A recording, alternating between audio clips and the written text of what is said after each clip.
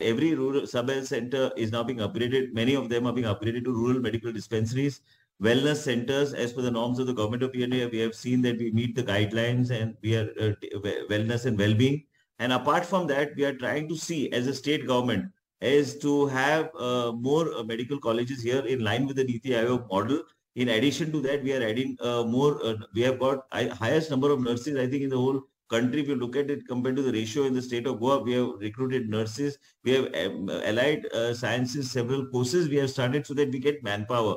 Ultimately, what we want to do is we want to see that every of these sub-health centers is able to take care and monitor people's health issues and other things at that sub-health center level itself.